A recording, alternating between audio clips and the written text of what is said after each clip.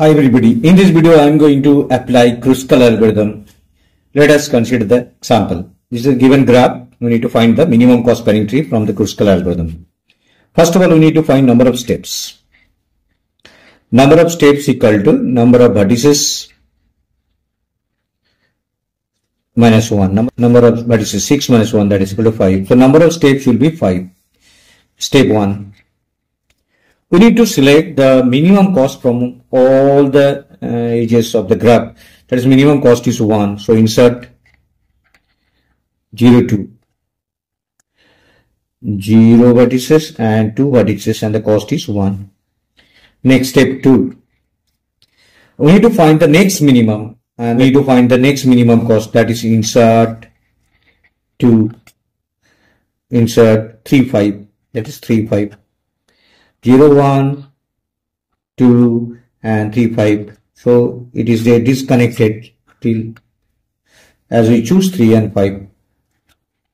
Now step 3. Insert next minimum is 3. Insert 1 and 2. Insert 1 and 4.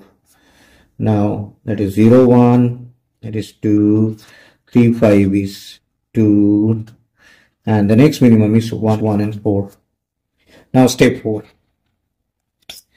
Next minimum is that is 4, and the cost is 4 in between 2 and 5. Insert 2, 5.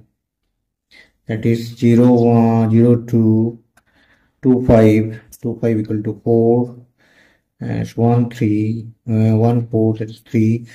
And 3, 5, 3, 5, that is 3, 5 equal to 2. Now the next minimum is step 5, the last step. Step 5, now last step. The next minimum is we can choose 5. Then the cost will be, there will be a circular closed path. So no need to choose 2 and 3. The next minimum is 1 and 2. If we choose 1 and 2, then the answers. Insert 1 and 2. That is, insert 1 and 2. Insert 1 and 2. And the final answer is